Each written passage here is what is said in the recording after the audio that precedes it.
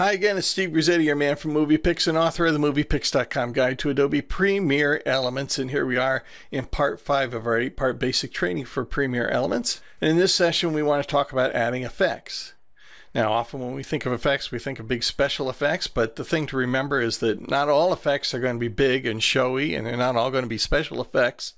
Some are just subtly enhancing the scene. And as with transitions, you can often say more with a whisper than a shout. You can make your scene look better, more realistic, or it can capture the atmosphere of a scene even better as you add colors, gradation, and other effects to the timeline. We got our playhead set on our timeline. I'm going to select a clip on the timeline and go over to the right-hand side. And going down the toolbar to the right, I'm going to select Effects. Now, just like transitions, effects can be added in quick view as well as advanced view, and the process is essentially the same. I've got over 90 effects here, both audio and video. And I can browse through them either by going through the list of all of them that I see right now in the panel. I can go to specific categories, or I can just go to this little magnifying glass and I can just type in the effect that I want to locate. For instance, if I select Stylize. These are my Stylize effects. I'm going to select Find Edges and drag that down onto the clip on my timeline.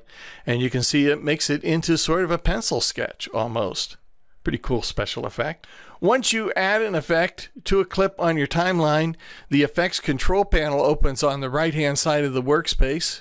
If it's not open, you can simply select the clip on the timeline and go over to the FX with a little pencil on it button, and that will open the Effects Control panel where we can adjust the effect. Here's Find Edges, and we have the option to blend with the original. I toggled this open, and now using the slider, I can make it more pencil-like or blend it with the original just by dragging on the slider here. I can make it look more like a sort of colored pencil drawing all the way up to its original, depending on how much I want to blend it with the original. Now, every effect has controls, and with these controls, we can do a tremendous amount of customization. To remove the effect from our clip on the timeline, we just go over here to the Effects Control panel and click on the trash can. That will get rid of it.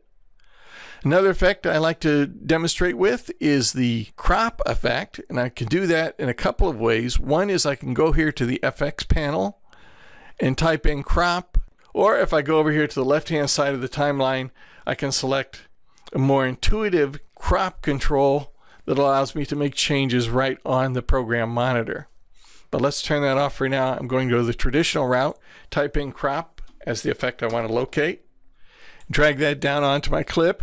Now you notice cropping, unlike in, say, Photoshop, cropping doesn't change the frame size itself. It only changes the shape and the crop of what appears within the program monitor's frame. So in other words, this frame will remain a 16 by 9, 1920 by 1080, even if we crop off the image inside it. So if I select these various tools and just sort of drag across, I can toggle them open and use the slider, or I can just drag across the numbers, click and drag.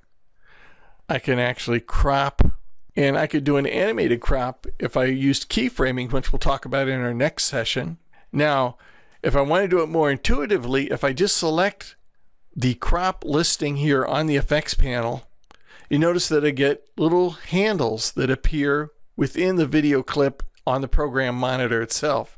And here I can do a more intuitive crop just by dragging on those corner handles.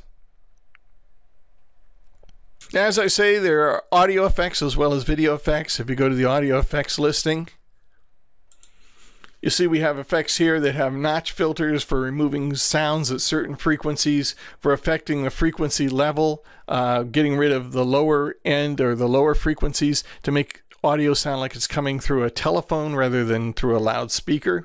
There are echoes you can add. All kinds of audio effects are available here on the audio effects panel, and you can add them just as you can video effects and customize them using the Effects Control panel. Now, these effects do not necessarily have to be static. In other words, you don't just add an effect and leave it there. You can control it and change the levels of it or change what is cropped and actually have an animated crop that moves in from, say, a close-up of this woman's face to widen out to the whole shot. You can create all of these using keyframing. Now we're going to look at the basics of keyframing in our next tutorial. A little more advanced, but allows you to do some animation and really do some high-level special effects.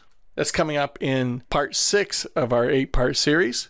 That's keyframing, and I hope I see you then.